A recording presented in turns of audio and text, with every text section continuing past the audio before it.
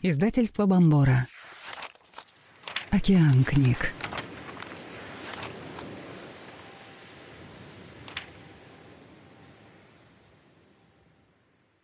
Валерия Волкова. Дело по душе.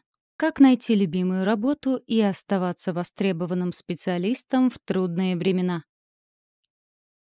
Введение.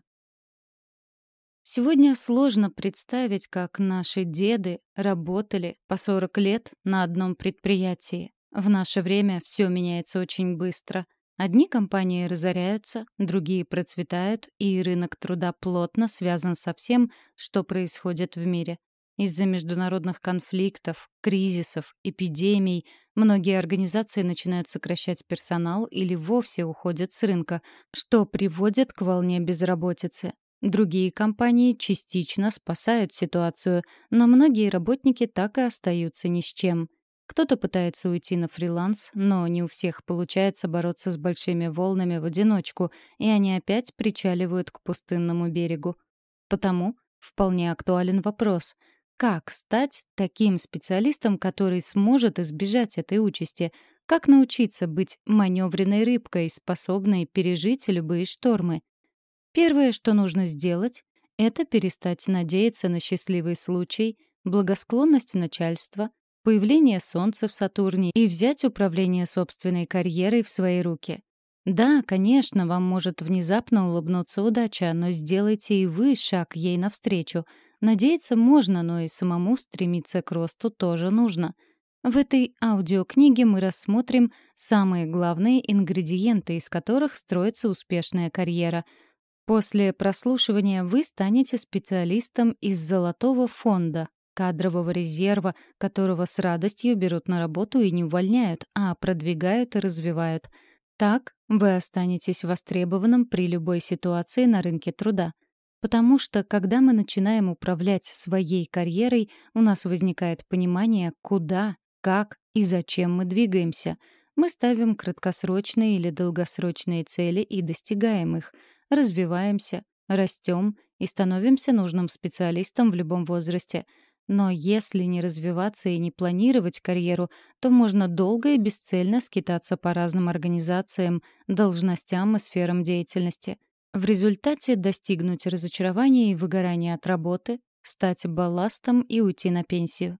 Какой вариант вам нравится больше? Если первый, то для начала нажмите на кнопки «Старт» и «Пуск» вашей успешной карьеры. Это энтузиазм и инициативность в работе. Включив эти два качества в свое профессиональное поведение, вы никогда не останетесь без хорошо оплачиваемой работы. Ведь, чтобы всегда оставаться в топе самых ценных сотрудников, вы должны быть важным игроком в команде, звездой, которая всегда на виду и на первых ролях. Таких работников стараются удерживать в компаниях любыми силами, а при сокращениях не увольнять, но переводить на другие должности и в другие отделы. Потому что руководство знает, что такой сотрудник лоялен компании, надежен и эффективен на любой должности. Работодателю всегда проще поручить выполнение задачи проверенному человеку, чем новенькому. Неизвестно, как новичок проявит себя, а сотрудник, давно работающий в компании, уже показал себя надежным и инициативным. Поэтому искренне интересуйтесь тем, что делаете, всегда пытайтесь усовершенствовать рабочие процессы, думайте о результате и прикладывайте максимум усилий. Инициируйте новые проекты, планы, идеи, делайте больше улучшений, внедрений, изменений. Не бойтесь обращаться с предложениями к руководителю. Участвуйте в чем только можно. Так вы будете развиваться сами и покажете себя с лучшей стороны. Забудьте фразу «это не моя работа». Ваша работа — быть максимально полезным и эффективным сотрудником компании. Тогда вы очень скоро попадете в золотой фонд кадрового резерва. Но как всегда работать с энтузиазмом и не выгореть? Это легко, если вы на своем месте и вам подходит профессия по характеру, склонностям, способностям, талантам и интересам. Вам и развиваться в своей сфере будет легче, потому что у вас есть внутреннее желание, а с ним мотивация и энергия, чтобы достигать больших успехов. Выбрав свой путь, вы не захотите свернуть с него, даже если столкнетесь с препятствиями. Вы найдете силы с ними справиться. Когда работа вам интересна и вас вдохновляет результат вашей деятельности, то энтузиазм возникает сам по себе как побочный эффект, и он не угаснет, если вы на самом деле занимаетесь тем, чем должны. Вы не плывете против течения и не тратите энергию на борьбу с собой. Весь ваш потенциал, таланты и склонности стекаются живыми потоками и образуют океан возможностей. Только в случае с наименьшим сопротивлением вы станете специалистом и экспертом, востребованным на рынке труда, несмотря ни на какие кризисы. Но сегодня вопрос выбора подходящей профессии стоит и у подростков, и у многих взрослых людей, которые отучились не на ту специальность и работают без удовольствия. Они постоянно ищут себя и свое предназначение, как в популярном меме «Мне 30 лет, и я до сих пор не знаю, кем буду, когда вырасту». На работе такие люди не самореализуются, а чаще просто терпеть ее не могут, отчего выгорают и чувствуют себя несчастными. Они достигают успехов, но какой ценой? Их деятельность не подходит им по личным качествам, а часто и по характеру, не говоря уже о способностях и интересах. Когда-то давно они пошли учиться, исходя из модных тенденций или по наказанию родителей, не учитывая при этом особенностей своей индивидуальности. Если вы только начинаете путь и выбираете профессию, поступайте иначе. Советоваться при выборе нужно, но прислушиваться стоит только к обоснованным рекомендациям. Если вы выбираете будущую профессию, просто ткнув пальцем в небо, то можете столкнуться с участью людей, которые и в 30-40 лет не могут понять, чем бы они хотели заниматься или сожалеют об упущенном времени. Но поменять сферу деятельности можно в любом возрасте. Теперь никто не хочет терпеть. Все хотят быть счастливыми здесь и сейчас.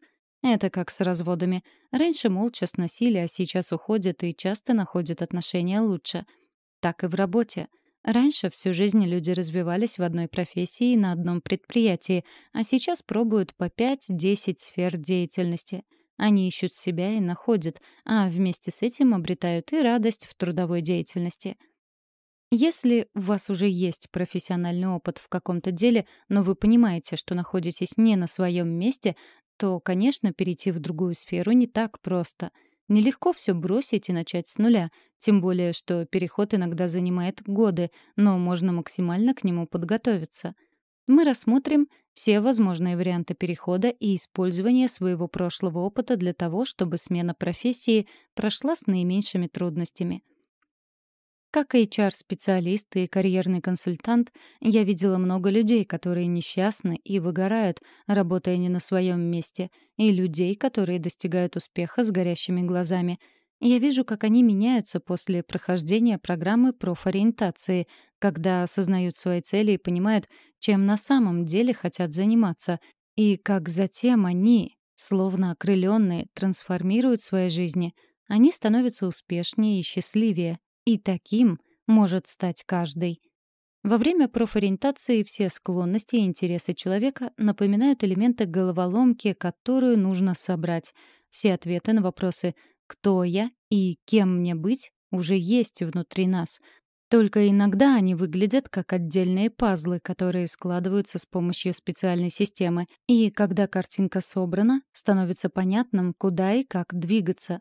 Предлагаю вам заглянуть внутрь себя, собрать ваши пазлы и составить план, применяя полученные знания. О том, как выбрать подходящую работу и профессию, от которой у вас будут гореть глаза, мы поговорим в первой части книги. Также посмотрим, как можно сменить профессию, если вы уже работаете, но ваша деятельность вам не по душе. А во второй части пройдем по основным пунктам, которые принесут вам успех в любой сфере. Вас ждут упражнения и задания на поиск и развитие себя, поэтому рекомендую приготовить тетрадь или создать отдельный документ, чтобы все они были в одном месте. Так вы всегда сможете к ним вернуться, чтобы подумать, в правильном ли направлении идете. Если вы будете выполнять все задания по ходу книги, то разберетесь в себе и своих желаниях, поймете, какую профессию выбрать и как достигнуть в ней успеха.